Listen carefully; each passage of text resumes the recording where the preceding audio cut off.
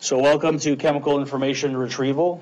Basic idea of this class is by the time you're done with it, you should be able to find pretty much any chemical information that you're looking for, and you should be able to communicate what you find to other chemists. And that sounds like it should be easy, but it actually isn't, and there's a lot of potholes in this process, and that's really what we're going to step through.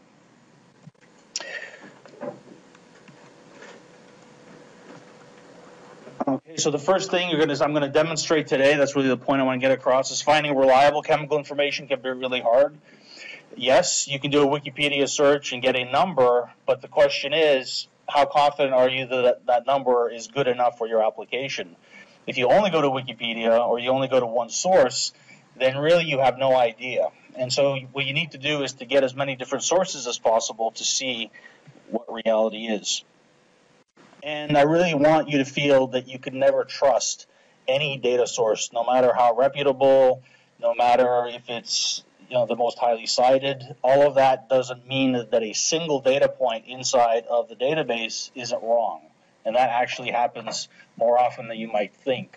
So that is important for you to know.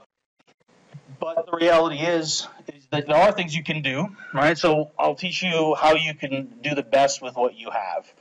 And sometimes there's no measurement, and so you have to go to a model. And so we'll take a look at that, and what are the pros and cons about that. Again, it all depends on your application.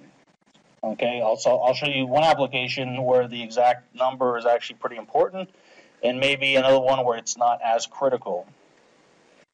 So one of the things, I will get to the assignments after I go over the class wiki, is you guys will be looking up chemical properties. I put up 500 molecules that are outliers in a couple of databases that we have. So what you need to do is basically look up things like melting point, like log P. I'll give you an actual list for you to look at. And you need to do 25 of these. And ultimately, they will look like this. This is actually a pretty large sheet. But this was done in 2010, for example, just to take a snapshot. So DDT, okay, we're looking at the boiling point. So you can see here that there's a problem, right? We've got 260, 110, 260, 260, 416. So this is actually not that unusual. The last one's predicted, so we'll leave that one out for now. But basically, this happens actually pretty often. And one of the problems with this particular data set is if you have the exact same number repeating over and over again, that actually is almost certainly from the same source. So you would not count the 263 times. So that's going to be one of your challenges. If you do a Google search for your compound, you may end up with 100 hits that say 260. You can only use that once. And that's just the way it is these days. Sometimes we can spot where a problem happened. Can anybody spot this? You see what probably happened in this case? Why we got a 110? Yeah, my guess would be that it was actually listed as Celsius, and somehow the units got to Fahrenheit, because, that's close, but who knows, right? But this is really the point, is for you to get all these data sources and to make a judgment for yourself. If we look at the kinds of deviations that we can get, so this is from 2010. If we look at the standard deviation over the average for the melting points, for example, a couple of these actually stand out pretty loudly. And here's an example. Okay, so EGCG is a pretty big molecule. Anybody know what it is? Comes from? It's got all these phenolic OHs around it.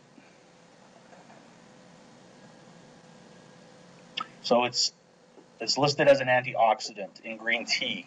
It's the main component of that. So you'll see that with antioxidants, they often have these phenolic rings. And in this particular case, if you look at the melting point, you've got in Kelvin 414 and 491. It's an enormous difference.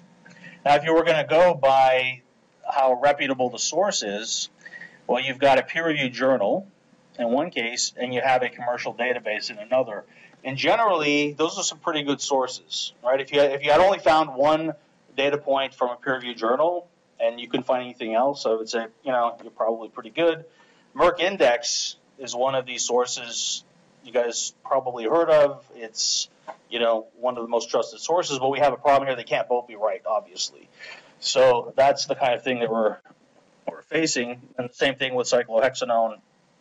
We have a bunch of different sources, and sometimes enough of them aggregate that you can clearly spot an outlier, and that's something that we have to work on.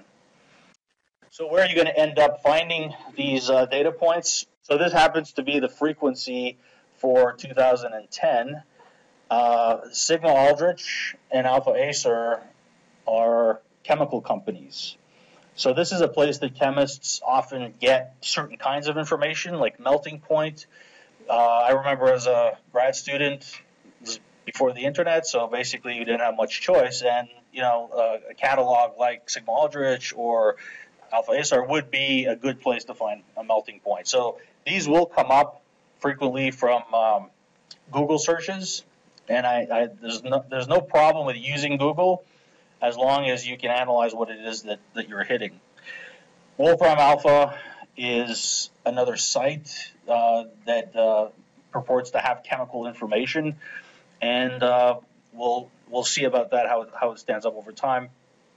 Oxford refers to the MSDS sheets, which you might have come across. Those we found are pretty notorious for properties typically. So, but that's the order of frequency. Now, this is the final place where the data was found. So, for example, if somebody went into Wikipedia and it said, 36 degrees, and then there was an actual reference, right? You would not list the source as Wikipedia. You would keep digging until you get to the ultimate source. Okay, so this is not the means to finding information. It's where there's no more links.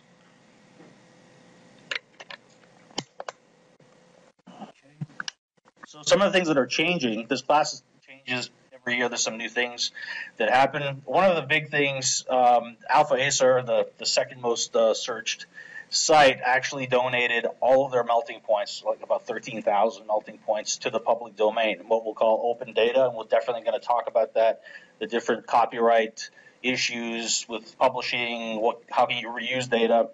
Open data is basically the most open that you can be. People can use the information for any purpose, including commercial. So if you find an open data source, sometimes referred to as CC0, it's a Creative Commons license, there's absolutely no restrictions on it. And we'll find out that there's all kinds of different copyright licenses that do have restrictions. So this is open, and so we were able to actually use this to build models, and that's something that we're going to come across later. So with enough data, you can actually build little interfaces. So I'm going to give you a couple of snapshots, and then when it's actually going to be time for you to do the work of finding information, I'll show you a place where you can access these. So there's not one or three interfaces. There's actually different interfaces depending on how you want to use it. So if you want to do a substructure search, right, there's a SMARTS code that you can put in here. And so SMARTS and SMILES are things that we're going to talk about, and those are critical for finding chemical information.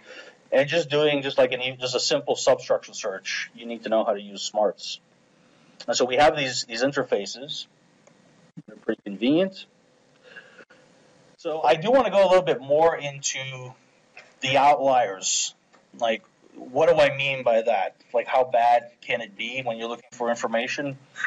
So there's a bunch of different databases for melting point, for example. And there's one called MDPI. It's about 4,200 melting points, if I recall. And you can see here where you actually have clustering, right? So the numbers, there's many more numbers that are close to 76 or 77, and then there's one that's 150. So at this point, you can start to think that probably the 150 is an actual outlier and that you shouldn't use it. But before that, if you only had the 150, you have nothing to go on. So that's why it's so important to get all these different sources. EPI, so this is another database that the EPA also donated to the public. We have a similar kind of situation with phenyl salicylate. We have Alpha Acer, which is a company catalog 43. We have another chemical vendor, 42, and then 130. So there is a possibility that if we keep getting numbers that we're going to find 131, 132. But at this point, it looks like it's in favor of the 43. But you can see the problem, right? It's really not that clear. So one of the tools you'll come across is if you're going to search, let's say, for the melting point of ethanol, in our collections, we never delete anything.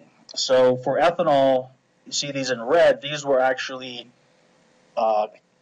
marked as do not use. So those were not included in the average. And I think you can agree with me, all of these numbers are extremely close to minus 114, and most of them are different enough. Then you have a minus 144, and you have a minus 130. So this is the kind of situation that you want to find yourself in, because you have some overwhelming evidence that this value is correct. And ironically, the Alpha Acer, which was the original database, the original open data that we got, was incorrect. They had minus 130, and I called them up and asked them, do you know that you have this error in your database, and how is that even possible? And what happens is that they would copy, from year to year when they make catalogs, and if an error slips in, it never gets corrected, right? Because there's really no reason to look it up. And so that's one of the things, as chemists, you guys going forward, you have to put a lot of thought and a lot of effort into interpreting the data that you find. But it is doable in some cases where you can be very certain. So here's another problem. Anybody notice something strange about this table that came from a single database? So these are not numbers that were collected from different sources. This is a single source. Yeah, the same compound has two different melting points that are really, in some cases, very different. And so even in these cases, you have to be careful and, actually do the analysis. We'll also come across situations where the smiles I was talking about earlier doesn't render to real molecules. And so if you're putting it through a model trying to get a prediction, it'll be garbage in, garbage out. And so those are things that I will show you how to analyze. And one of the points about the data set that had like two values for the same compound is it's listed as a high trust level. And this is really, again, a philosophy that I want you to lose in this class. There's no such thing as a trusted source. There may be places that are easier to access, that maybe overall has better data, but there's no such thing as a blessed source that is 100% correct. Unfortunately, that's just the way it is. So again, no matter what the source is, you need to keep that in mind. So the melting points that we collected as open data are available. I'll show you how to access those. And I'm going to tell you a couple of stories that kind of illustrate this point. So we were looking at the melting point for 4-benzyltoluene, and this is very different than the ethanol, right? Remember, the ethanol had, maybe 10 values, very close to 1, and then 2 outliers. This is what we got when we got all the possible sources of melting points. I mean, we exhausted it. So what do you think is the actual melting point? And what would you do to figure it out? You go from minus 30 to plus 125. They can't both be right. You tend to believe the peer-reviewed journal? So again, this is the problem, is that a government database is usually pretty good. Yeah, you can't really go by the quality of the source. That's the first thing. Yeah, you throw that out the window. They're all equivalent at this point, anyway. Could you just buy the chemical and then test it yourself? Yeah, and that's what we did. We bought the chemical, and so the first thing is that it was either going to be a solid or a liquid, and it was clearly a liquid, right? So immediately we were able to knock off the 125, the peer-reviewed journal. So we were able to knock off a couple of these, but still we didn't know if it was minus 30 or 5 down here. Okay, so this is exactly what we did. We got the liquid, and we took an NMR to make absolutely sure it was pure and everything lined up. And we were able to freeze the thing with some dry ice. So we were able to go from liquid to solid. And so basically, it can be frozen below minus 30. So at this point, it actually turns out to be really tricky to measure a melting point below room temperature. Now, if your melting point is 55, it's no problem, right? You put in a capillary, put it on your melting point apparatus, heat it up. But think about what you'd do if the melting point was below room temperature. You can't take your whole apparatus and put it in an ice bath, right? So it's actually really tricky. And the first time that we did this, so we basically recorded it all in this open notebook. And so one of the things we'll be talking about is Open Notebook Science as one way of recording information where you put all of the details.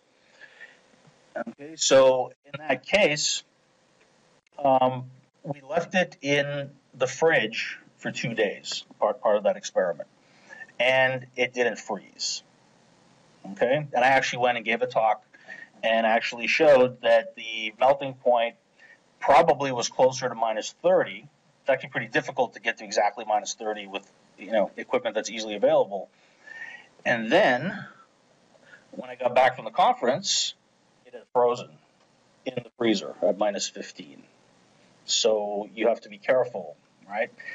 Now, all this information, the way that we recorded, it's in a lab notebook. So if we say that it froze, you can tell actually, yeah, it wasn't frozen at 2 days, but it was at 16 days. And so based on that information, and by redoing, remelting very, very slowly over a whole afternoon, we were able to get a number that was actually pretty close to 5 Celsius. So we were able to knock off the minus 30 and then confirm that the value is closer to 5. So this is a good example of how it's not trivial to get good information sometimes. Okay, so the point here is that there really isn't anything as a fact. There's really only measurements embedded within assumptions. And the problem with a lot of the data that you're going to find is you will not have access to the lab notebook where it was done. You'll have no idea how fast they heated it or the purity of the sample. You'll just get a number, and you got to deal with that. Okay, so you'll never actually have a fact. So let me give you another example for synthesis. So we wanted to make these compounds. This is an aldol condensation, and basically as in the Taxol receptor. They basically were predicted to bind in the Taxol receptor. And so these are the two compounds. This top compound, searching Reaxis, which we're going to get into, there's no hits. So it hasn't been reported in the peer-reviewed literature, but this one actually has. So you would think if you find a synthesis in a peer-reviewed journal that you're good to go. Well, this is what happens sometimes. So in this example, anybody see what critical information is missing?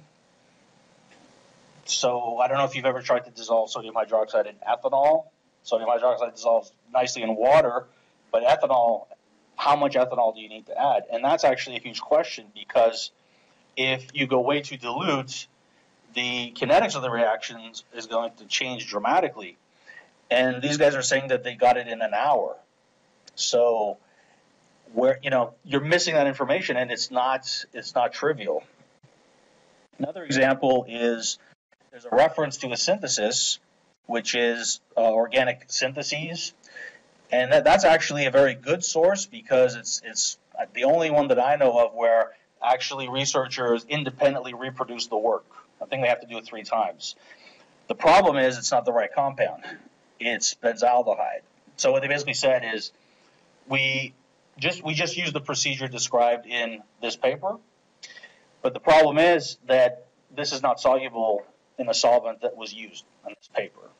So it's a big problem. Now the thing is, this reaction has been done. Somebody knows what happened, but it's just you're not able to get it. You might try emailing the author, and that definitely is something I would encourage if there's missing information like that.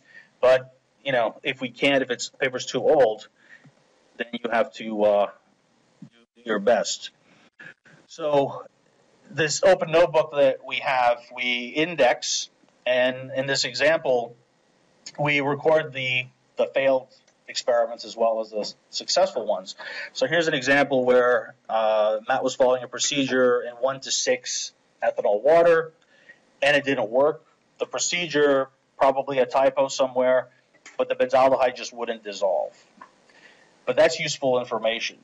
So, you know, this class is half about finding information and it's half about communicating information. So I would encourage you, as you go through papers and whatnot, the stuff that you'd like to be there, you know, when you're reporting things, you know, think about that as to make life easier for people trying to repeat your experiments.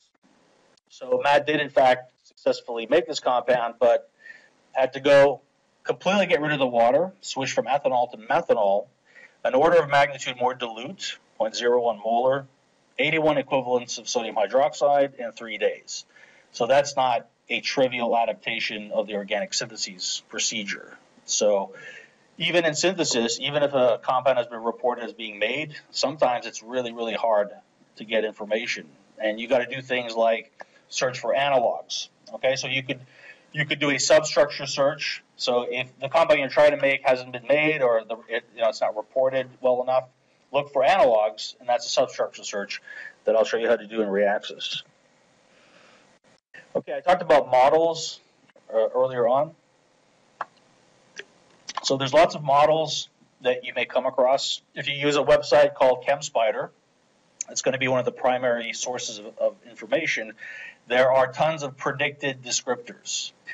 And it's okay to use them, but you have to know that you're using a predicted descriptor, not an experimental one. So models are fine, and generally, if you have absolutely no experimental numbers, then obviously it's great to find a model, but you have to understand that models work only with a range, in a range of the chemical space. And so they can be useful, but you have to be careful a little bit.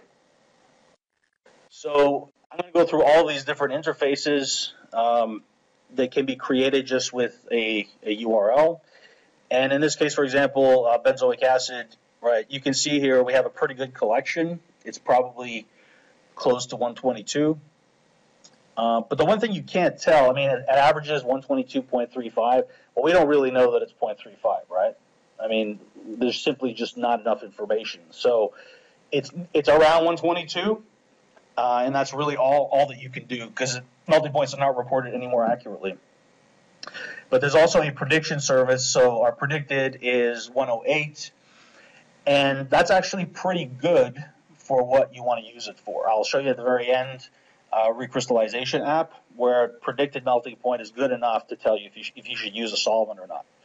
But if you are trying to, let's say you have a sample that you think is benzoic acid and all you have is the predicted, you can't use that to say that because 122 is too far away from 107 for an experimental.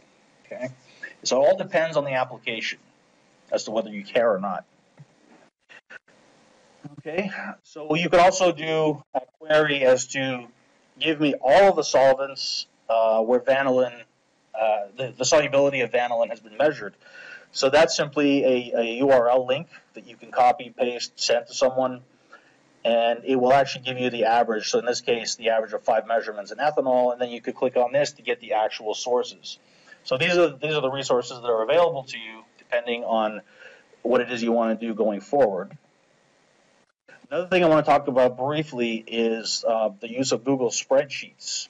So Google's made available, I think it's probably a little more than a year now, Google App Scripts, which are kind of like VBA for Excel. It's code that you can actually have running behind the scenes in any Google spreadsheet. And what we've done is actually created an interface where if you, let's say you want a melting point, you just type in acetone and then hit a button and the melting point will show up in your Google spreadsheet without you having to leave it. Okay, so basically it's like this. So if you have this sheet, you will have these drop downs and you would just hit get melting point and then you'd have to specify the cell where the name is, right? So you'd have to specify whatever, 8A7, and then it would just report. And then you have a link here where if you click it, it would actually take you to all of the sources, you know, like I showed you earlier with ethanol. Right. So this is after you click it, the number comes in. So if you're interested in these, again, that'll be on this site that we're going to cover shortly. Okay. So let's get a little bit more real now and talk about, let's say that you were responsible for studying the relationship between alcohol chain length and melting point, and you couldn't make a mistake, right? So that's actually a big problem. Any suggestions how you might do that? I mean, any of you can go to Wikipedia in 5 minutes and do this, right? But how do you know that the Wikipedia number is good? So let's say you can only find 3 data points. Well, out of everything, which is not infrequent.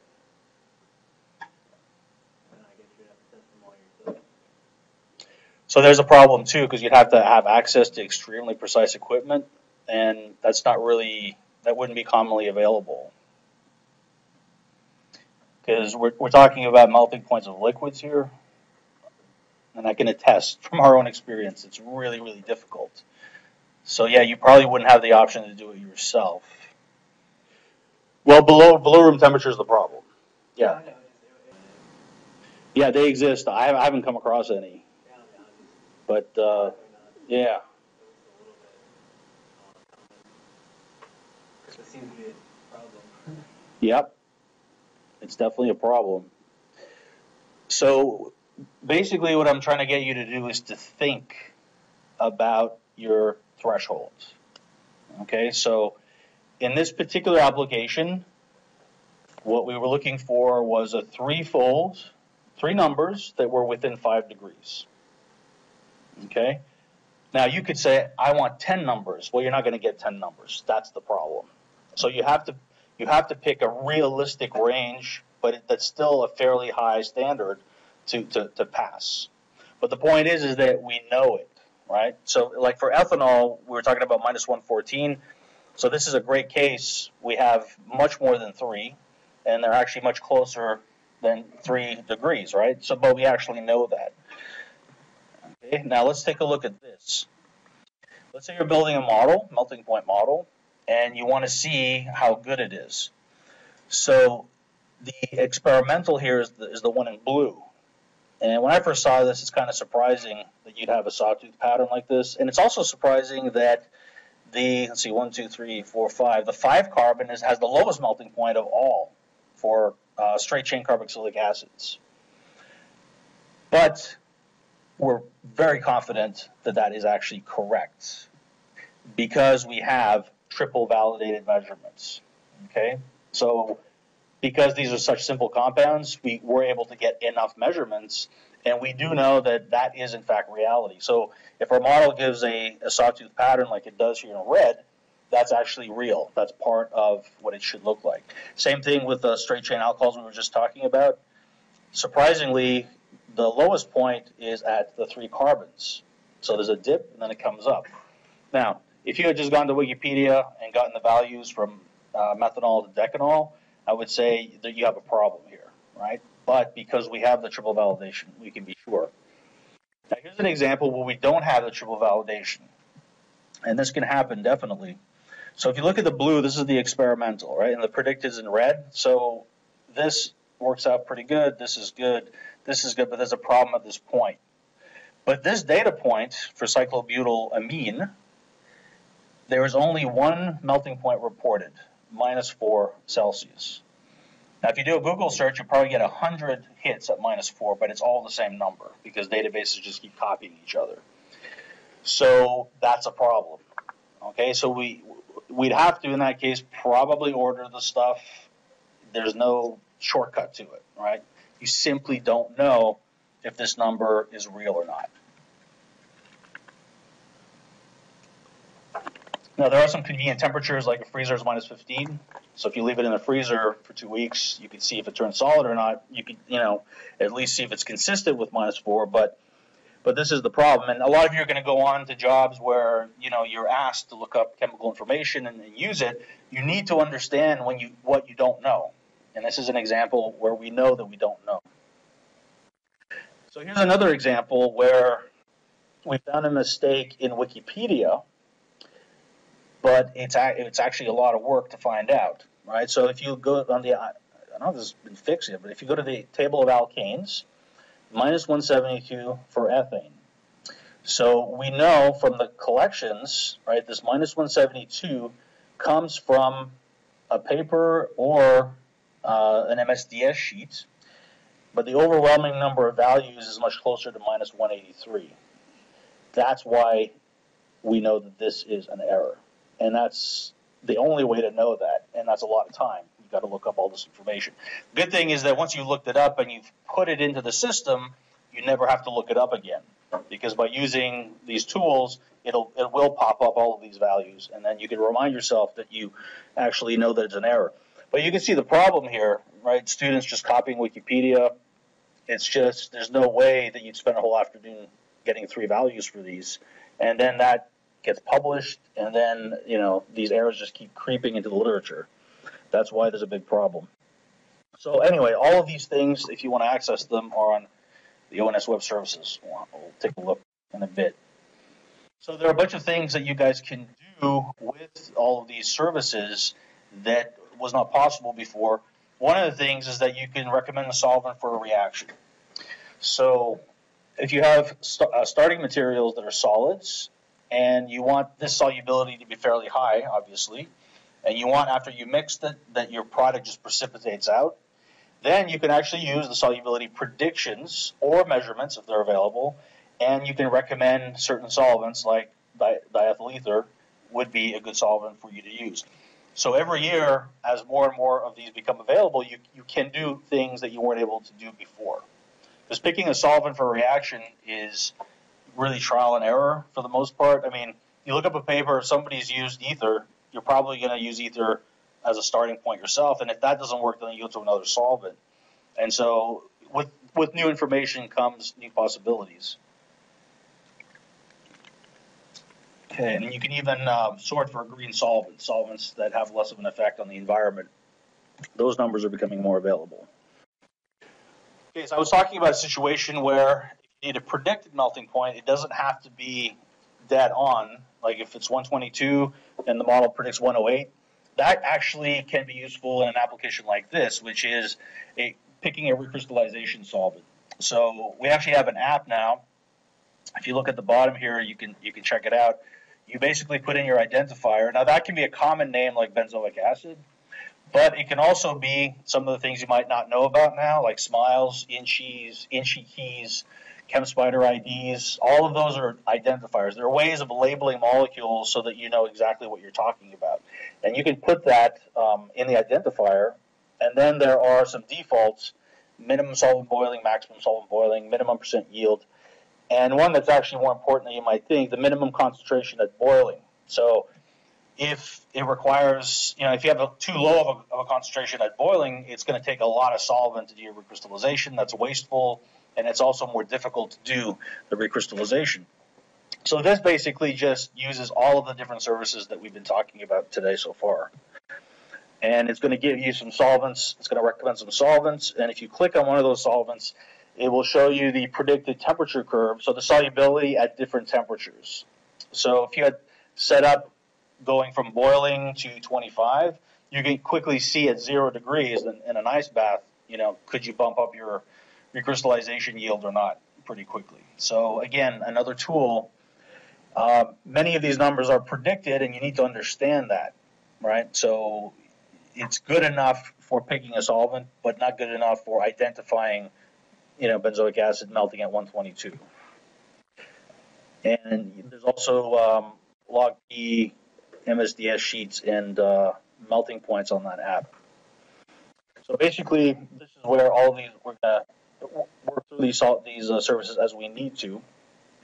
So here's what we're going to cover. First of all, the basics, how to search what some people call the Science 1.0 resources. So those would be, of course, the peer-reviewed journals, the commercial databases, the patents, even conference proceedings. So that hasn't changed, since I was in school. That's still there, and it still exists. But there's more stuff now. So there's also what some people call Science 2.0, which is, you can think of it as being participatory. So, things like wikis, blogs, interactive database like ChemSpider.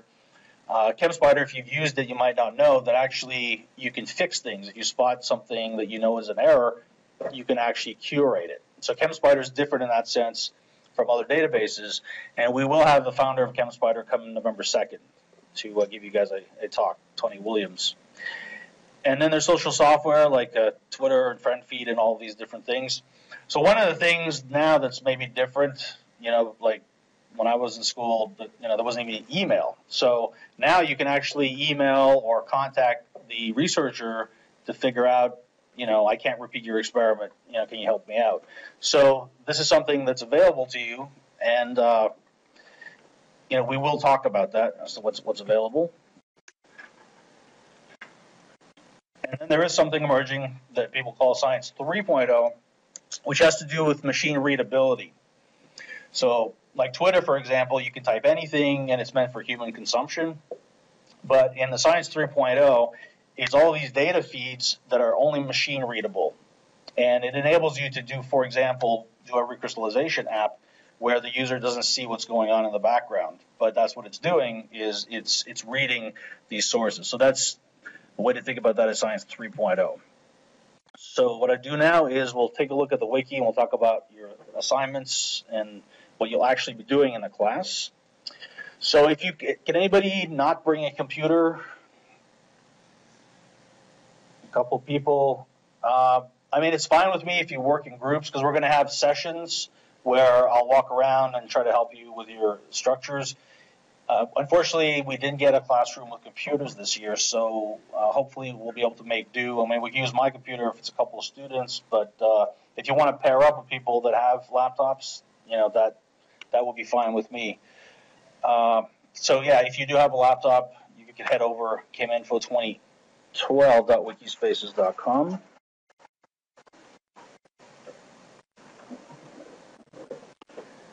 Which looks like this.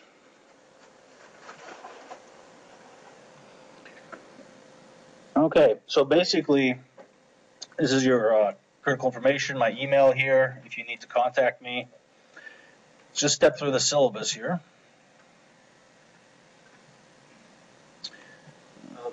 Assuming your slides are available? Yeah, I'll make them available.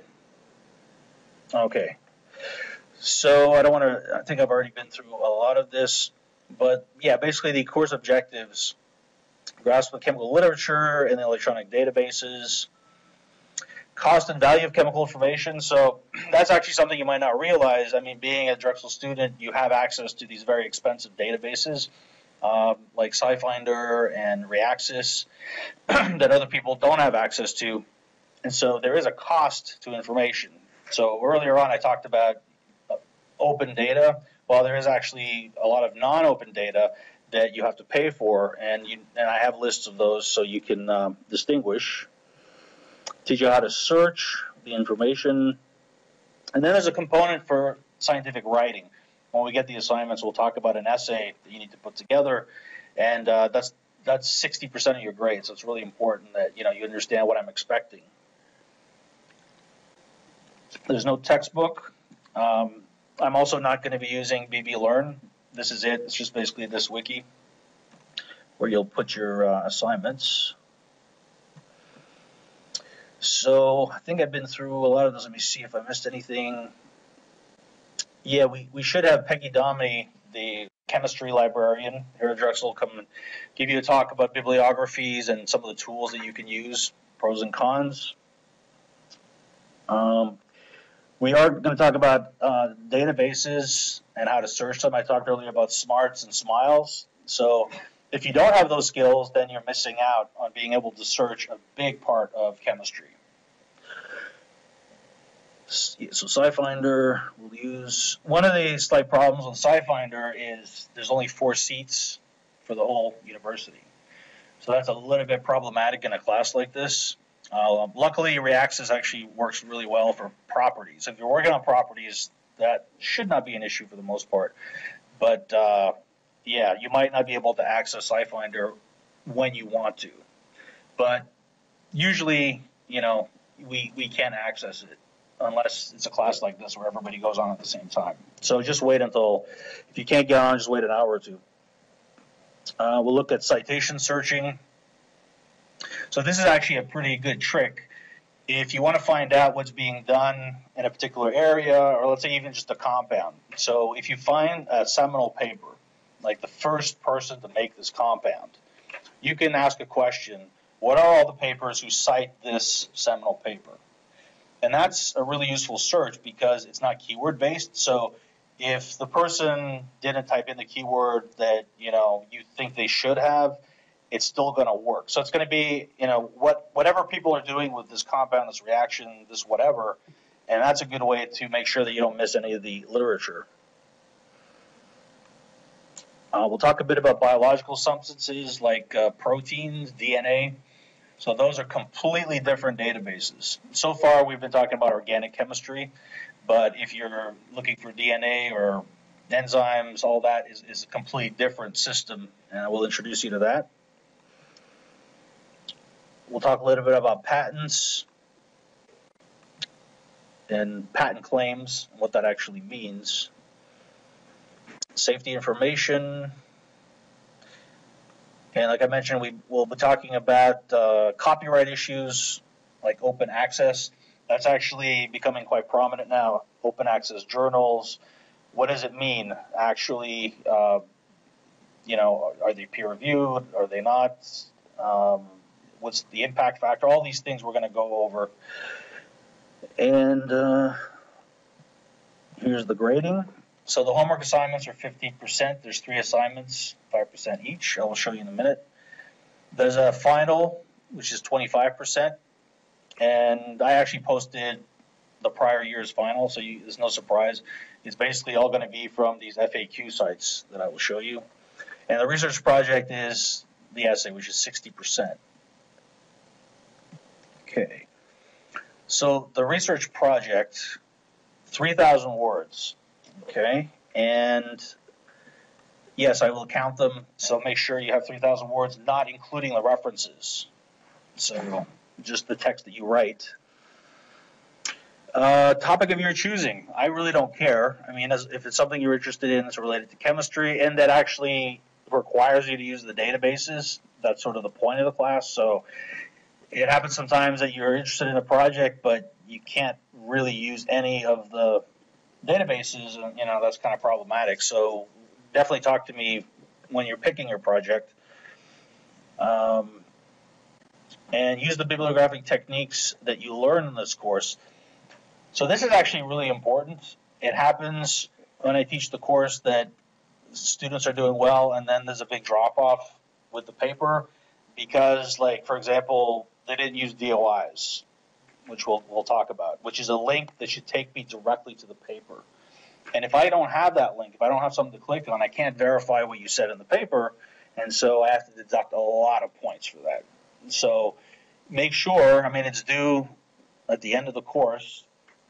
Try early on to make sure that at least you have the right formatting so that that's not going to be the problem, all right? That's extremely important. You should have at least 20 references. So most of your references really should be peer-reviewed publications. You could have a link to Wikipedia if it's relevant. It's all context dependent. Most of your references should be to peer-reviewed papers, but again, there are times where it's obvious that another source is more appropriate. So like I said, you need to have that DOI.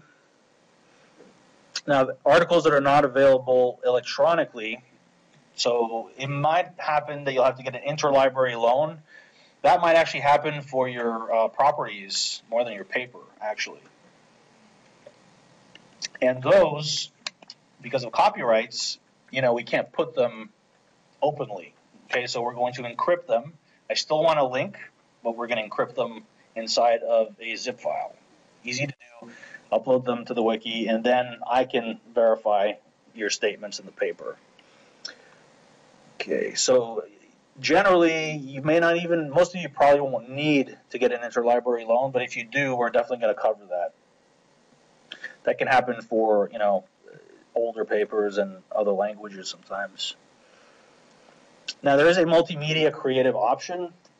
So again, I'm pretty flexible with this. If you would like to do just a bunch of stuff that students have done, like do a presentation, record a 10-minute presentation about your project, that, we can talk about reducing 1,000 words from the final. So again, I'm pretty flexible on it. Let's see if we have an example here.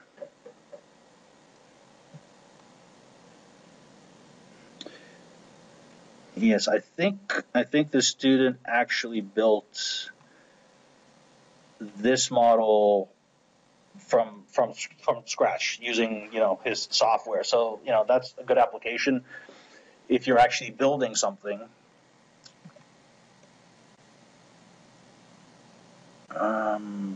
Yeah, so there's a bunch of things that you can do, and we can certainly discuss it. So the project deadline, Saturday, December 8th at 9 a.m. So you're going to be putting your essay on a wiki. So what that means is literally at 9 a.m. I'm going to lock the wiki. So whatever is done or not done, that's it, because I have to grade it before the exam week is over. So make sure that you understand the formatting, all this stuff beforehand, because that's exactly when I'm going to lock it. So yeah, especially don't depend on SciFinder the day before your assignment is due, because you might not be able to access it. So plan ahead for SciFinder for sure. Okay, now I'm going to ask you before we meet again next week to create a couple of wiki pages. So one of them, I'll show you examples. One of them will be basically your name. We'll talk about that. And the other one would be your name, then log. So the log is if you, for example, have an idea for a project and you want to discuss it, you can jot down any ideas, and I get an alert when you put something there, and I might go in and respond. All your other assignments that we're going to get to in a minute, you would do in your log. So, finding properties and things like that. Now, the one which is just your name, or some students put their name in the final, that one is only your final essay, cleaned up final essay. So there should be nothing else there except for your essay with the figures and, bibliography, all of that. So one of the things, too, is that I don't want any formatting at all on the wiki. So if let's say you're using Word to write up the essay, that's fine. But when you copy, paste it into the text editor, not the visual editor. Because if you put it in the visual editor, which is the default, it's going to copy all kinds of formatting, and then it's almost impossible to make changes to it without messing everything up. So I'll show you what I mean by that. So no formatting, no colors, nothing. Just heading 1, plain text. That's all that you should have. Okay. Now, this is a big issue, and I really want you to think about this. Usernames. So you need to understand this is a public wiki. That means it's indexed in Google. It means that, if you use your real name, people will be able to Google you, and they will come across this. So you want to think about if you really want to use your real name or not. You don't have to. If you want, you can use your initials or even a pseudonym, something that nobody could guess that it's you. You just have to tell me what it is, obviously. Okay? But think about this, because, you can't really undo it, once it becomes indexed. Discuss it with me if you have any questions. But actually, are there any questions about that? Okay, because you're going to have to create a username. You don't have to do it today, but by next week on Wikispaces, create a username if you don't have one, and then create those 2 pages, the one with your name. And so if you take a look at the other years, I'm not going to put any critical comments on your essay. Okay, if I have something to say that's remotely critical, I will email you directly, or we'll talk about it in class. So you might not see there's anything graded, again, because I want to respect that, make sure that you're not worried about that. But again, it is not a problem if you want to use a pseudonym. There's no format. I'll show you after we go through these links. I'll go to the previous year to show you how the students did it. Then that'll be a good enough example. But yeah, I mean, it's basically after you have an account, you have to. Well, the way it's set up right now, there's no login because I don't want to have to approve 35 people. So go in now. The thing with the wiki, you guys, I would assume are reasonably familiar with them by now. You know, some bozo can come along and change your page, right? But there's a version history, so we can revert back. That hasn't been a problem so far.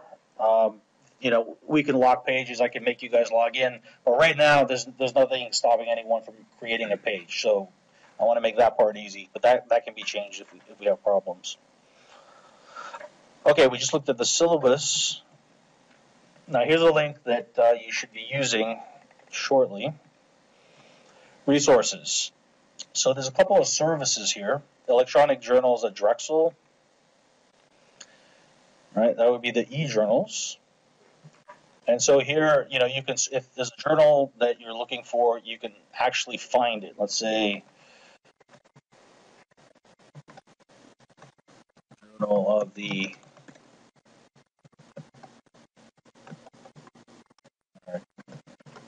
Chemical, right? You don't need the full name, just the first part of it. All right, so Journal of the American Chemical Society. You'll see that there's actually two links. There's two archives. One archive is 1996 to present, and the other one is from 1879 to 1995. So literally, it's the entire journal is available. So if you see you have a reference that's in JAX, that's great because you're guaranteed to have access to it. No problem. It'll come right here. Generally, the way that the links work, like a DOI, which we'll get into, you bypass this entire system. Okay, so let's say you do a reaccess search, it'll say full text available. Usually you click on it and then it'll take you to the paper, but sometimes that doesn't work. And so you might have to actually come here once in a while. Don't assume that if the link doesn't work in reaccess that Drexel doesn't have it, because it happens often enough that you need to check it. And it's not just the journal, but it's also the year range. So you might only have access to certain years. So yeah, you have to go through this sometimes. Okay, so now this is going to work if you're on the Drexel campus. You'll be able to access any of these papers if you're on Drexel campus. If you're not, you'll have to install a VPN on your computer that makes it look like you're on Drexel campus, and then you can access all these databases just as well. I have a link to that too. This is the Interlibrary Loan Service, the ILL. So basically, you have to actually log in, and then you'll see fields where you put the title of the article, the name of the journal, etc., and they will email you the article as a PDF. Once you get that email, download it on your computer, because for some reason I think it disappears after 30 days or so, and then you have it. Now you need to understand copyright restrictions, so it can be, you can't make that public. So just make sure that you never upload a raw PDF like that unless it's an open access journal, which is the whole point of open access journals. But if it's American Chemical Society, you cannot do that. I think as undergrads, you guys have a limit of 10 graduate students. I think 20 ILLs per term. So you shouldn't need more than 10. I mean, if there's one or two, that's pretty normal. Okay. Now, under databases, I have them grouped into two categories. Right? There's the pay services, Drexel subscribes, and then there's the free services. So there's actually a link to a list of chemistry databases at Drexel. You can take a look here. Sometimes I'm looking for something and it's not in this list. So if you don't see it in this list, go to the all databases, because sometimes things are classified as chemistry versus chemical engineering.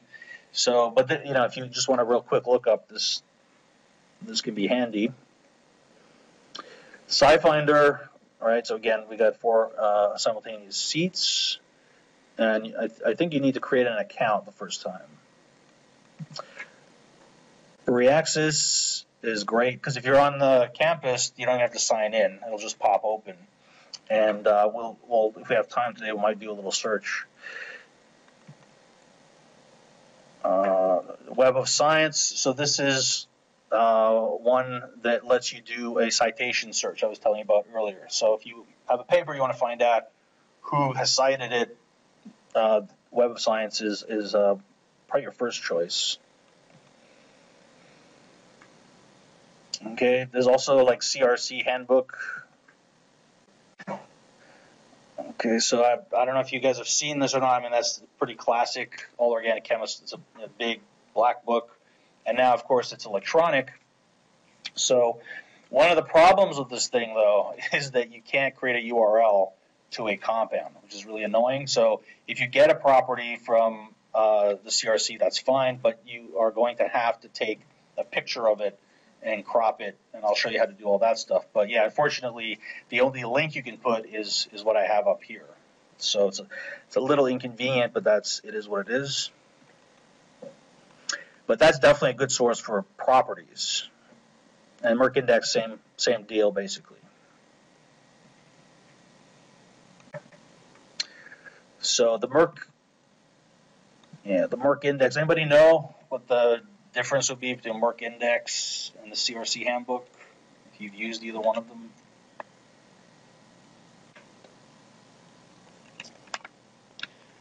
Well, the Merck Index, I think, is limited to 10,000 useful compounds every year. At least that's what it was when I looked it up. So the idea is going to be a lot of biologically relevant compounds, things like that. The CRC handbook is more exhaustive, so it's going to have sections for organic compounds, inorganic compounds. The Merck Index might have a couple of inorganic compounds, but it wouldn't be your first search for that. So you need to get used to what the different databases cover. You'll only know that by trying them. So that's pretty much a summary of the pay services. I think the most useful of all of these is probably Reaxys for most of you. Now, if you're doing a write-up on proteins or things like that, that's going to be a different thing altogether. Now, there's a bunch of these free sites, and I don't want to spend all of today going through these, but like I mentioned earlier, ChemSpider is the main database probably. So let's say that we look for warfarin, which is an anti-clotting drug. So with ChemSpider, you can search for the common name, you can search for the chemical name, you can put a SMILES, an INCHI, all these things we'll be talking about in detail. It's also a good place if you want to get the SMILES and the INCHI, it's just here and you can hit copy. Okay, so if for whatever reason you need a SMILES, and you do actually in one of your assignments, this is a pretty good place to get it. And ChemSpider is actually kind of overwhelming sometimes, which is why I'm having Tony Williams come to spend a whole lecture on it. There's a lot of information on here. Some of it is experimental, some of it is predicted. You really need to go through and understand what it is that you're looking at, because there's a lot of numbers, and you want to make sure that you're not, for example, using a theoretical number when you're actually looking for an experimental one. So we'll definitely spend more time on that later. And actually, if I can go back to this, when you're linking to ChemSpider, you want to hit this this link, the short link, like this. This is the ChemSpider ID. So that you'll see in some of the spreadsheets, CSID, it's that number. That's a great number to have, because once you have the number, you can generate all the synonyms, you can generate the SMILES, everything. So that's generally what I would recommend that you do, is try to get your ChemSpider ID to make your life easy, and then you can populate the rest of your cells.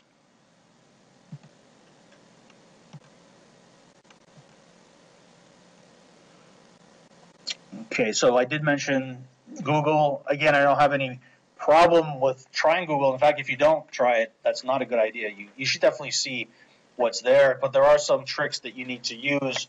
For example, on Google, if you have the CAS number, that's Chemical Abstracts number, that is often a better way to search Google than with the name, or even the SMILES for that matter, because companies tend to use CAS numbers in preference to anything else.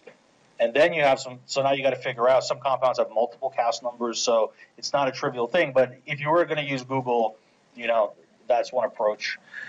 Then there's a whole bunch here. I'm not going to step through all of these. You will do that when you're looking for your properties. Let's see, there's a bunch of other stuff here. ChemSketch is useful for drawing a molecule, and you need to install it on your computer. It's actually pretty handy for a lot of your chemistry classes, and it's free. And I'll point out when it is relevant. The Drexel VPN is right here.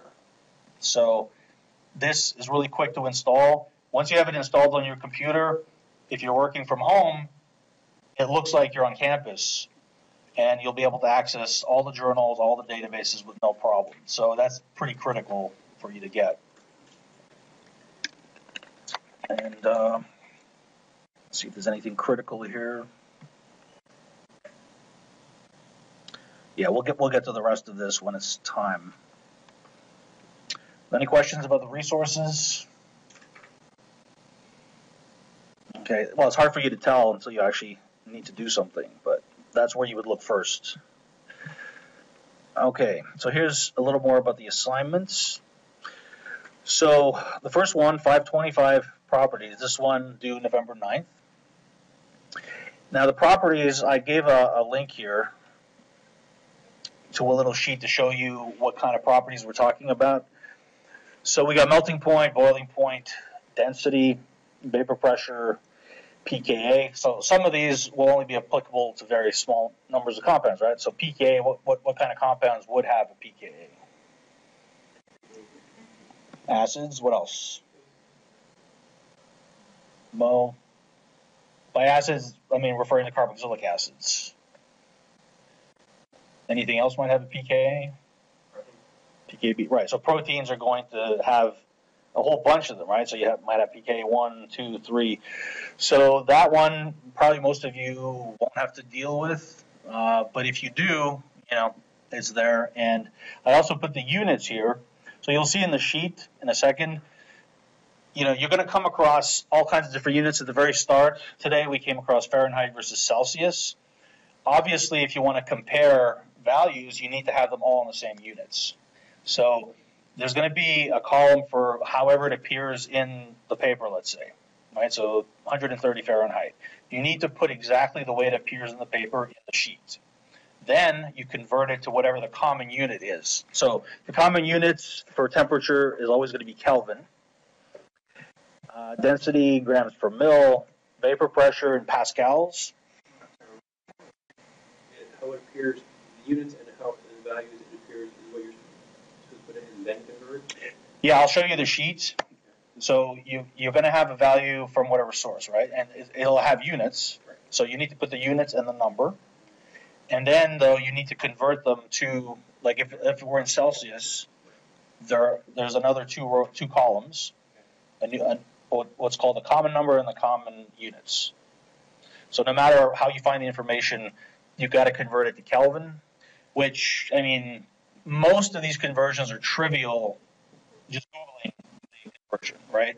Some of them are not quite as trivial. Like if you get a boiling point at 1 pressure, and you need to get it at 1 atmosphere, because that's the thing is that if you're reporting boiling points, they all have to be at 1 atmosphere. And if you find them they're not at 1 atmosphere, you need to convert them. So some of them are trivial, some of them are a little bit more elaborate. One that's a little tricky actually is solubility. I can help you with that. It needs to be in molar. Solubility can be expressed in grams per 100 grams of solution, grams per 100 grams of solvent. There's all these little distinctions, but ultimately you need to convert them to molar. Let's see, flash point in Kelvin. Some of these don't have any units. Refractive index has no units. So nothing to do in that case. The LD50 is a little tricky. So anybody know what that means? Where 50% of the animals will die. But how long do you have to wait?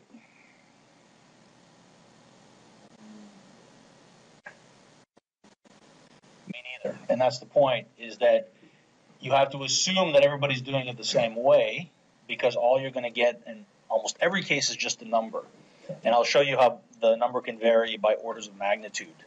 The other thing is you have to make sure it's the same animal and the same route of administration. So rat oral is the most common, but what would be like some other routes of administration? Intravenous. Right, on the skin. Intramuscular is a big one. Yeah, inhalation sometimes, but of course, if it's not a gas, it'll be a little bit difficult to do that. But IP means what? You'll see that often, IP. It's intraperitoneal, so that's in the abdomen. So like rabies shot would typically be given like that. So there's a lot of these things, and you can't compare two numbers unless they have all of these things lined up. And some will even go as far as to do males and females rats, and they'll have different numbers. So a lot of different organic chemicals aren't necessarily looked at for medicinal purposes and won't have that number at all. Do you expect us to get every single one of them? No, these are just examples. Just examples? Okay. Yep. Basically, you're 25. I'll show you the list of compounds, and it's up to you as to which properties that you want to find. Okay, I'm just giving this to you to make it easier to find the properties. Now, this is an open sheet. So, I mean, I have solubility in water here. I have solubility in methanol and ethanol. Obviously, if you find an acetone, we'll add it to the sheet here. Okay, so this is just an example of the different solubilities. And you do have to be specific. So, water solubility, if you find any solubility, it's most likely going to be in water. And then you need to check that they use a buffer. There's all kinds of things that might make your numbers different. So, we'll go through that. But, yeah, I mean, basically, this is a place to get started. Luckily, with Reaxys, you can actually search for solubility in all kinds of different solvents. So it's actually easier to search for solubilities in some ways than other properties. So it's these and around the 25 others of our own origin. I will show you the list here. Okay, I've listed 500 compounds here. Okay, so this is the first list. And let's see the name here. Yeah, you'll have to actually sign into your Google account.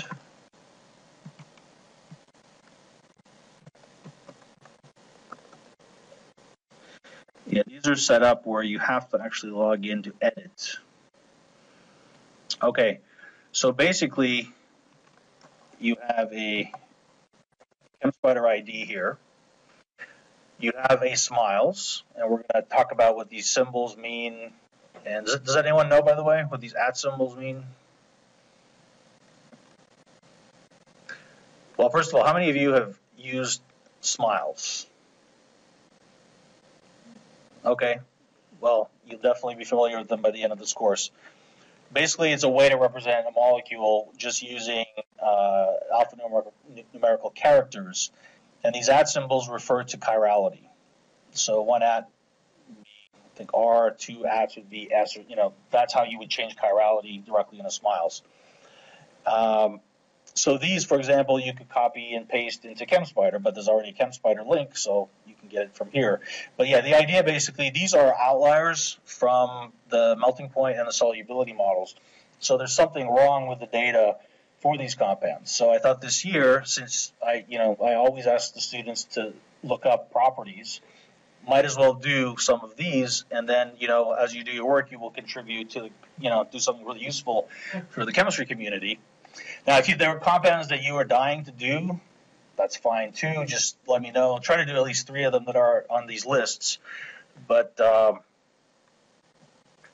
there might be things wrong with them. That's why I put my comments here. If you have any comments, you could put them here. Like if you find that, let me see if we can pick one compound. Okay, like 2580.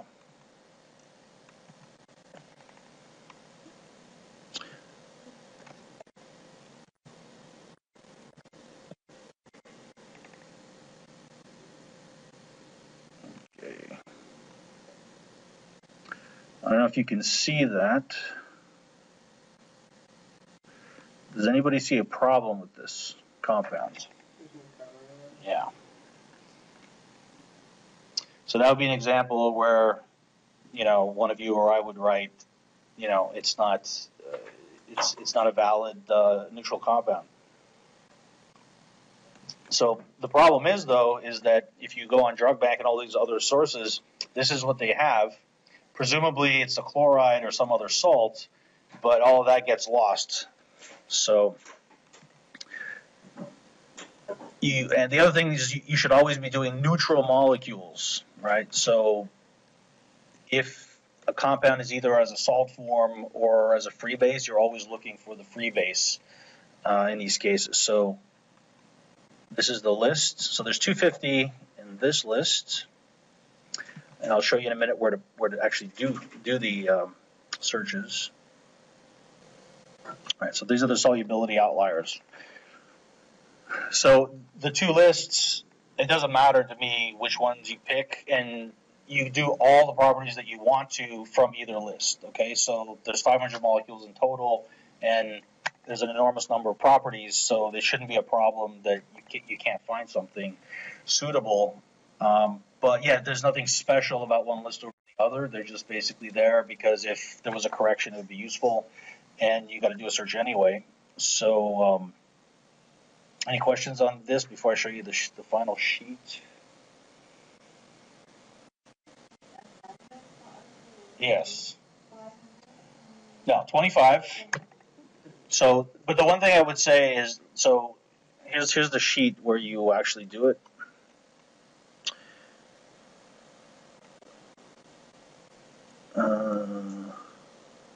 Where did I put the sheet?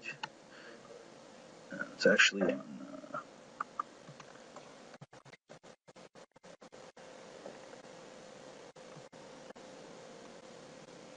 Yeah, it's right here.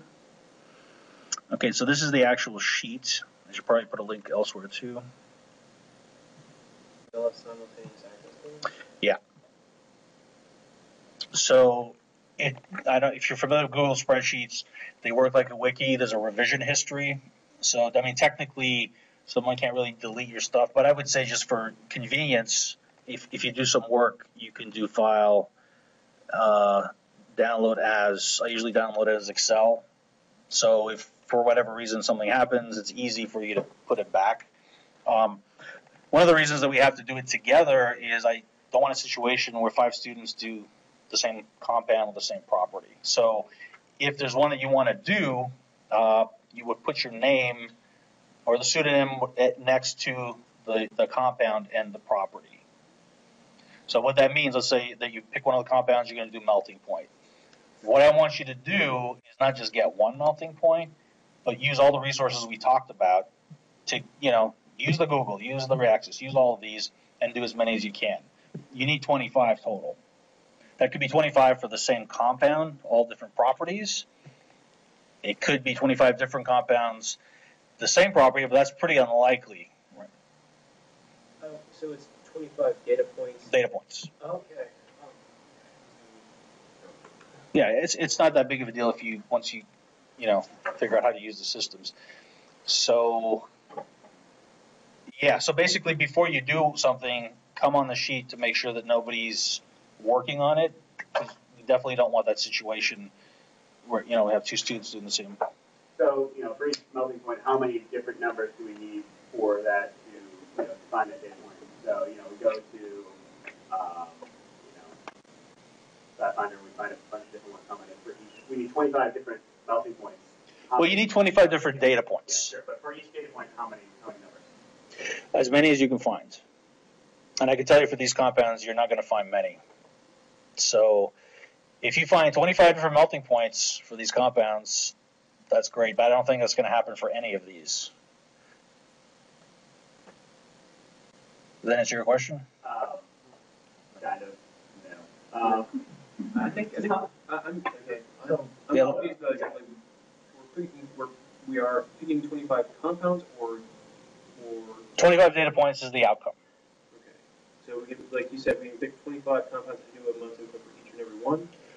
Well, you could, but I mean, if you're doing the melting point for compound A, I would expect you to do all the melting points. All the melting points. So you do your literature search, right? You might find 3 melting points. Those would be 3 data points. And, you know, if they link to the same paper or different paper, it doesn't matter. Or alternatively, we could pick one compound, try and find 25 properties of that, which is crazy, but for each property, we still have to find all the, like if a melting point for that one compound, we still have to list all the different melting points we find for that. Right. You pick compound. If you pick melting point, do your best to get all the melting points you can. If you do a solubility, do your best to do a solubility. And once I show these to you, it's really not that difficult.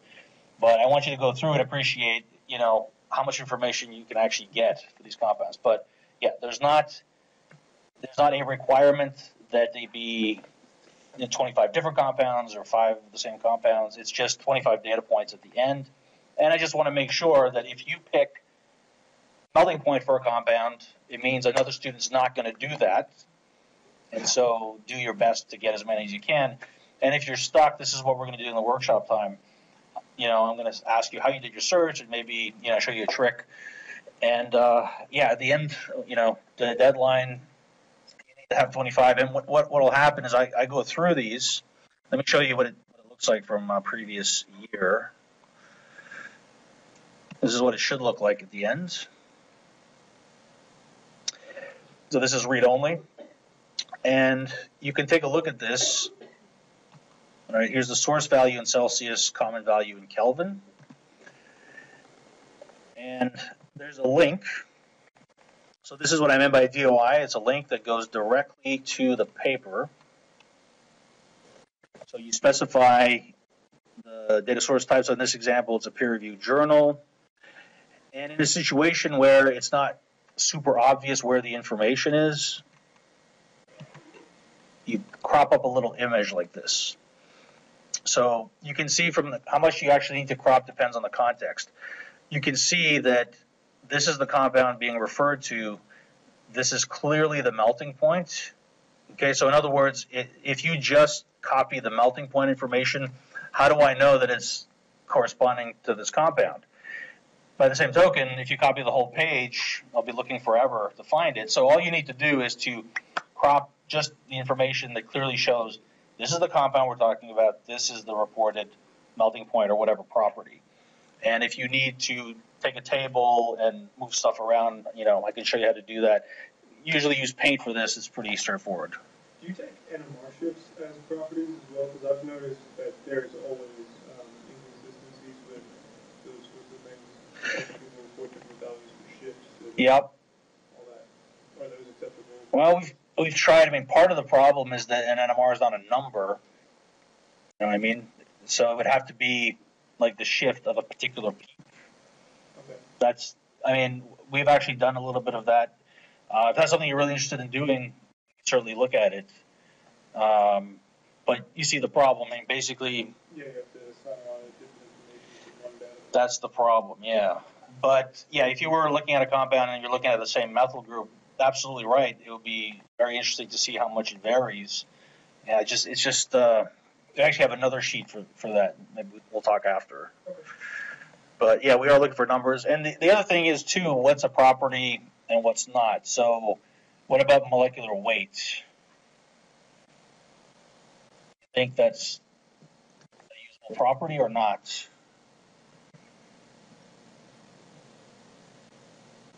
Because I've had students try to do that, but there's a reason that you can't. Thoughts? Well, it's basically a calculated property. It's not measured. I mean, yeah, you could say that in the mass spec you get a number, but I mean the reality is there's nothing to measure, right? We already know what the exact mass is going to be. It has to be an actual experimental measurement. Yes. So say you get like 3 different sources for one property, where do you put like all of those links? Yeah, basically, at the end of the day, you need to have 25 of these rows filled out. Okay, so here's an example, the same compound. These are all melting. Yeah, this is all the same compound. It has the same chem spider ID. They're all experimental, melting point, and here are the values. So you can see there's one of these that is enormously off, right? These are in Kelvin, 518, 515, 516, and then 387. So what I'm going to do is literally make sure that all of this is actually true, right? So for this one, that looks weird. Well, let's actually we could take a look at the paper. Let's take a look at the image.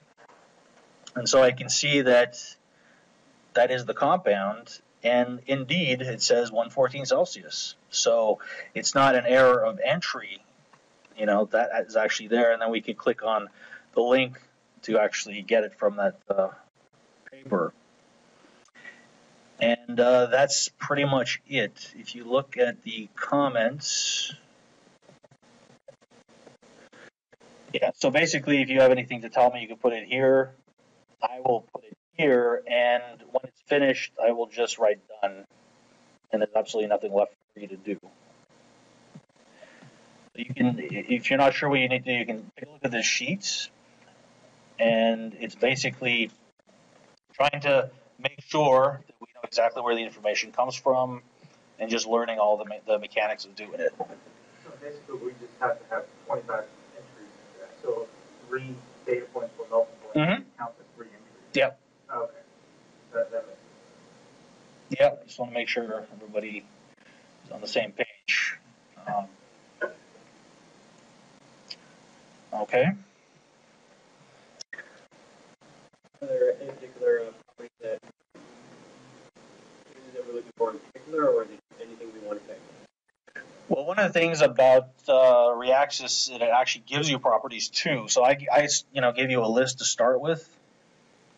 I mean, That was that first link. If we're doing useful research, are we actually doing things that we definitely want investigated, or up to us?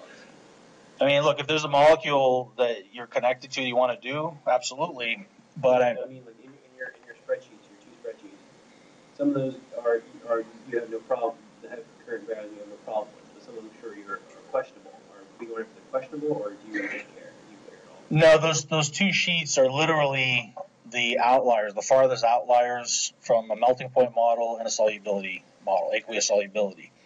So for whatever reason, the reported melting point, let's say, is completely off from the predicted. Okay. That's why I just took, randomly 250. So every single compound you work on, you're fixing the chemical literature. Okay. Yeah.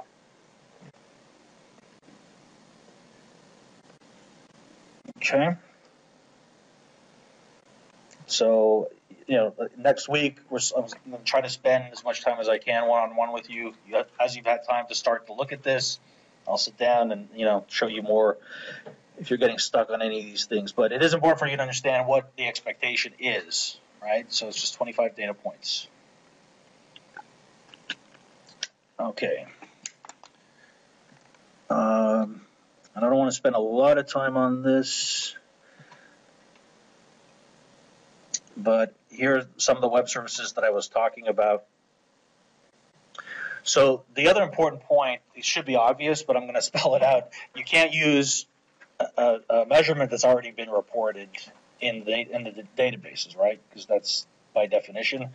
So if you want to know if it's in the database or not, let's say a melting point, right? You just click on this link, and there's actually a bunch of ways to do this. Some of these actually require ChemSpider ID. So given a ChemSpider ID will actually give you. So if you click on this link, okay, it defaults to benzoic acid. It has a ChemSpider ID of 238. So if you're on ChemSpider, you guys all have the ChemSpider IDs for all the compounds.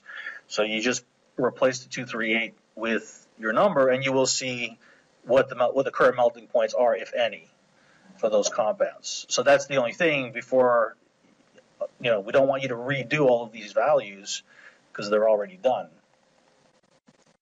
You're trying to find values that are. Right. I'm sorry, what sources are we making sure that we're getting data? So that this link the very last link on the home page, right here. Okay, so click on that. And then there's links to like melting point, or let's say even solubility. Okay, let's say you pick a compound and you want to look up new solubilities in different solvents. So how do you know which solvents already have values? And even if they have values, there might be multiple reports for them, right? But so you want to get to the actual report. So, for example, by clicking on the second link here of measurements, you literally just have to type the name of the compound. So in this case, cinnamic acid, and it basically shows you all the solvents where cinnamic acid has been measured. Okay, so let's say you look at THF.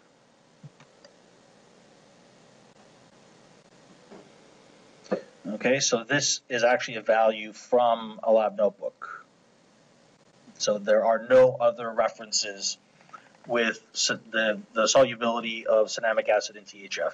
So if you were to use Reaxys, SciFinder, or Google, whatever you use, as long as it's not this lab notebook page, if you find 5 of them, that's great. Okay. So I'm throwing a lot of stuff at you, and maybe some of it will become clear when you actually start working on it. So if you maybe over the week before we meet again, if you pick one molecule maybe and go to Reaxys and try to work it out, I can show you an example of that if we have enough time.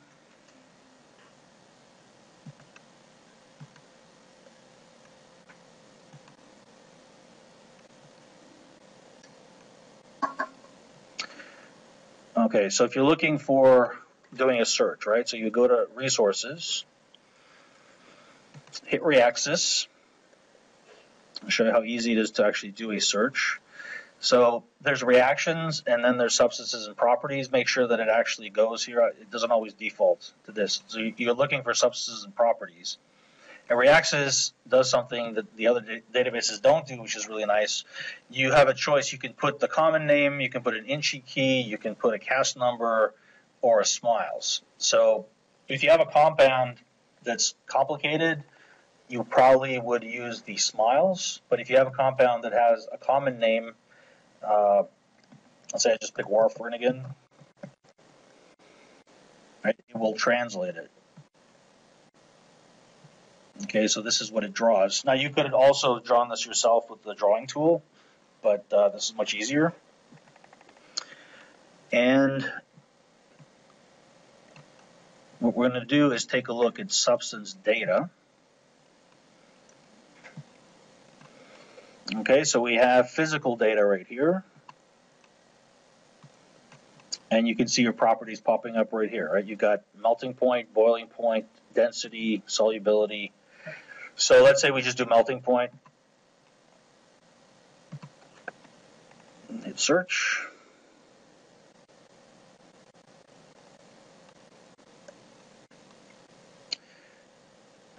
Okay, now you still have to think because we're getting multiple hits, right? So we have this. We have this, and we have this. So I don't know if you can see what's the difference between this blue structure and this blue structure. Right, you need to be extremely careful when you look at these. You're looking for, is it a salt? That's the most obvious thing. But the other thing is that if there's stereochemistry, are you looking for the cis isomer or the trans isomer? Are you looking for the R or the S or the RR or the SR? So this is where it's not trivial at all. You need to actually think about, is this really what I'm looking for? So warfarin, we're looking for the neutral compound, is going to be the first one. And then it's pretty straightforward. You just view all the melting points. And there's actually 4 here. So this is where it can get a little bit tricky, because Drexel might not actually have all of these references. So this is where you might end up doing an interlibrary loan. If you click on the full text, I don't even know if this is going to work for this case, but let's see. Okay, this is usually good if it says has the following DOI.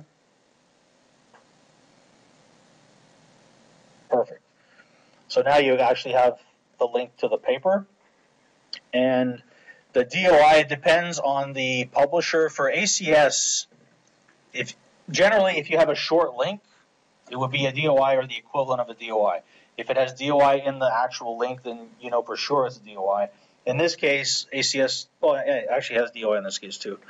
So you would just copy this as the link, right? In the sheet, there's a place link. You paste that there. And, you would take an image of wherever it shows up in the paper. So that's when it works well. Let's see if the other ones fail here. No, that one works too. That's good.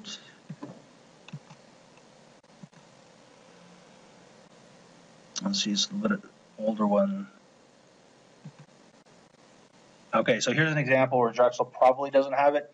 Again, you want to double check, go to the list of electronic journals, because sometimes Drexel has it, but it doesn't work. But just based on the name of the journal, I haven't come across it in Drexel. So this would be a situation where you'd have to decide to do an interlibrary loan or not. So if you're collecting properties, you probably should do it. And usually they're pretty quick with the interlibrary loans, 24, 48 hours. It could take a little bit longer. In that kind of situation, you could, as a placeholder, take the image of the actual temperature listed on Reaxys. But I can tell you from experience that Reaxys has a lot of mistakes there, where the number here, you just don't find it in the paper. So it's actually very important for you to get to the actual paper and not trust the number unless you have absolutely no choice. You're waiting for an ILL. But yeah, that's basically how you do a property search on Reaxys. Pretty straightforward, and you can do the same thing for solubility, anything like that. And you can see here there's a bunch of other properties that I didn't even mention. You got log P information. So a lot of this will depend on your own personal interest. So if you're interested in pharmaceuticals, then something like log P, you should learn how to find it and how it works and all of that. If you're a synthetic organic chemist, definitely melting point solubility is critical. So there's enough for everybody, I think, that you can get your 25 and have, learn something from it. Any questions? Okay, let me see. Is there anything that I haven't mentioned that you wonder about the course? Yes? I have a question about the interlibrary loan. Did you say there was like a limit on how many you can get or something? Yes, I believe it is 10 for undergraduates per term. I think it's 10 at a time. What's that? 10 at a time. So if you request 7 and you get 4 back, you can request 4 more as long as you don't have 10 pending. Oh, okay. So, yeah, I mean, I've never run into a problem where a student exceeded the limit. So, if it happens, let me know. But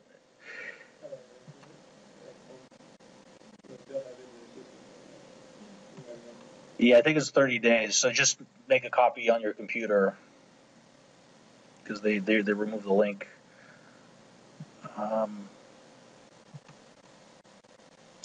Let me make sure I didn't miss anything. Oh, yeah, actually, I think I didn't talk about the FAQ on the assignments. Okay, so this is the first assignment, the 25 properties, November 9th. The second one, so in total, these are 15%, so 5% each. Write a summary of one of the articles you're reading for your project, paragraph by paragraph. 1 or 2 sentences, paragraph is fine.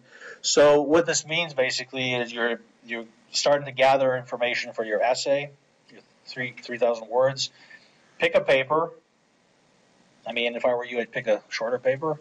Pick a paper and just go through paragraph by paragraph, write a couple of words what the paragraph is about.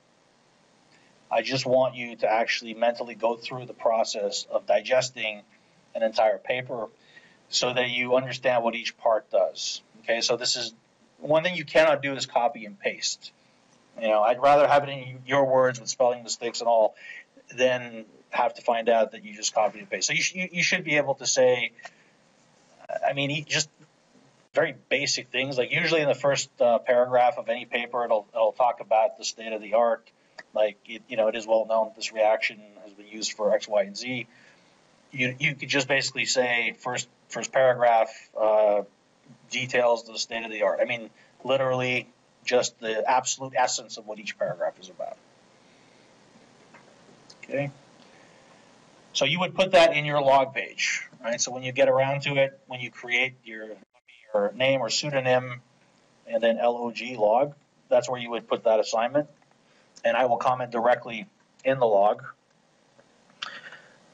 So the last one is answer the FAQ questions. So the FAQ questions gathered from year to year, things change from year to year too, so there's always new stuff. The exams are actually based on all the FAQs. So I literally just look at the FAQs and make up the test questions. And I'll give you access to the prior year's exam. It's not a big surprise. But here's, for example, FAQ from 2011. We're going to spend more time on this later, but just to give you kind of an intro. So in FAQ, I would prefer that it actually come from you, that it be something you would have a personal interest in. But if you can't think of anything after a few weeks, I'll give you a question to answer. Here's an example. So explain the American Vets Act passed in September 2011. So I don't know if you guys know about this, but the United States was different from the rest of the world, right? It was first to invent, not first to file for patents. So now this has changed. And so the question is, does it have implications for how chemists keep their lab notebooks, for example? Right? Because basically the lab notebook was the place where in court it would get decided who actually invented the thing first. And America is different from any other country. So that is a relevant question to chemical informatics, right? So basically, we also are going to spend some time on this as a class, but you should go through these. Describe 10 strategies for obtaining melting points. It's one of the things that you'll do.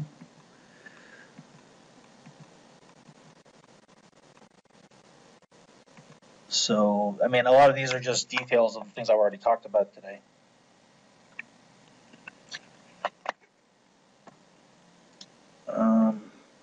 Just trying to give you an idea for the range. So in this one, describe 10 strategies for obtaining aqueous solubility data. We already talked about Reaxis, but, here's a bunch of suggestions.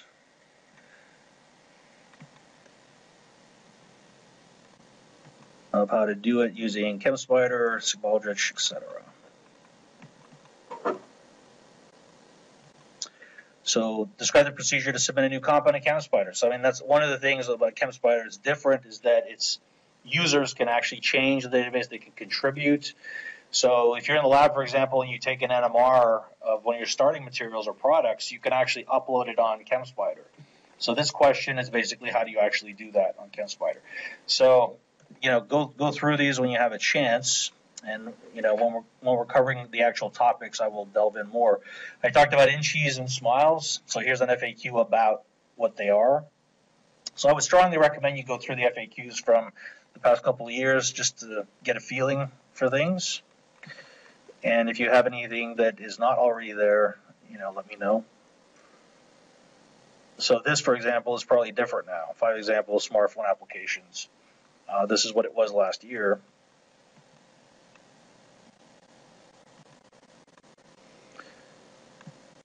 I had a student who was actually a high school teacher, so that's what she chose. Okay, so you want to make it something that you're actually interested in, preferably. And all of these will go into the final exam. They will be material for the final exam. That's worth 25%.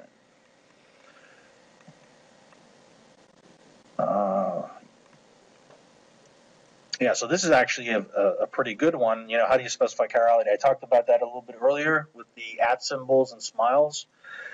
But there's, depending on the nomenclature, you can have D and L, plus and minus. So all these things, a student of chemical information should know what all of these things do and how to search for them. And basically what happens here, so as you're working on your FAQ, put it in your log page. I'll make comments there.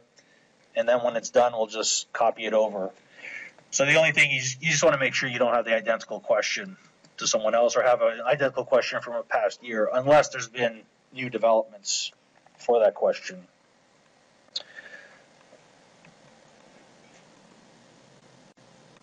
I'm sorry, you said the FAQs are like unanswered FAQs that we're going to be doing are available where? You put them on your log page. So you put your article summarization on the log page, and you put this on here too. So you pick a question from your mind. Yeah, I mean whatever you're like. This student was interested in beer. It's actually just something we come up with. Yes. Okay. Or if you can't, after a couple of weeks, I'll give you something. But I prefer if you do it. Like this student was interested in the chemistry of beer. And that turned out to be actually really interesting, and he also wrote his final paper on that. So, as long as it is related to chemical information, I'm happy with it. Speaking of which, I think I should probably show you some examples of that, what the papers look like. Okay, so this is just last year's wiki. And basically this is what I mean by your name. Right. The reason I want you to start with your name is so that it sorts like this, so your log is next to your final. So this is the final paper of the student, and you got figures, and the references here. See how they're DOIs, and they look like they're well formatted. So what I'm going to do is actually see your reference one, what you said, and then click on these. And actually verify. I'll go through the paper and actually see. So if that's what I was saying. If that link is dead, I have no choice but to remove a lot of points because I have no way of really quickly telling. Well, the DOIs are actually designed so that they don't fail. Yeah. But yeah, this is actually a pretty good example for the formatting and everything. So yeah, you can go through these. You might actually be interested in some of these topics. The log, I think in this case, the student's was very short. So this is not a requirement for you to do that, but if you want to, you can ask me questions and I'll answer them like this. Let's take a look at another. Okay, so it's kinds of things like if you use a figure, you need to reference where you got it from. Things that should be obvious, but just make sure that you do them. Let's take a look at this log. I think it might have a little bit more. Right. So here's the FAQ the student did, and then I'll just put this down to let you know you're done.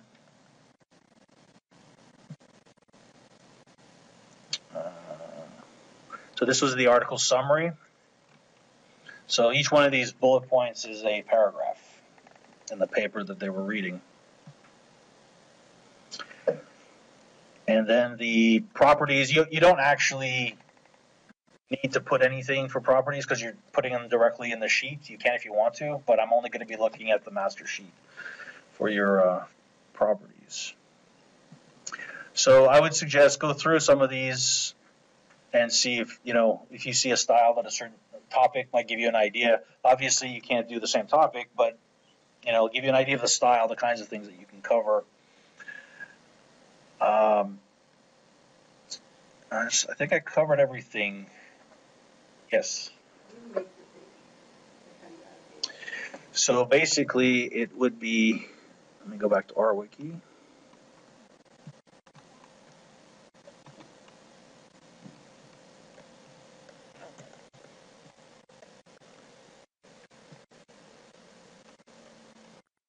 Well, that's one way to do it, but. Okay, so after you log in, pages and files, and then it's just new page. And then here again, once you decide on your real name or your pseudonym, you would just put it there create one page that either has final or something, and the other one would be the same thing but log, and that's it. Those are your 2 pages. And then once you have your page in, then you just hit edit. And I would suggest always go to the wiki text editor just to make sure that we don't run into that formatting problem. So, all right, let's say I'm editing this. So this is the default visual editor. What you want to do is on the save, hit the drop down to wiki text editor, and then your text. So basically, it's very, very simple markup. The 2 equal signs mean heading 1, the highest heading. If you put 2 equal signs, it's the second heading. And that's all really that you should have in your paper or anything. The rest should just be free text. If you want to link to something, right, you highlight it, and then you hit the link button, and then just paste the address, and it'll do it automatically for you. So that's pretty much it. So again, when we do workshops, I can help you out with stuff like that. But yeah.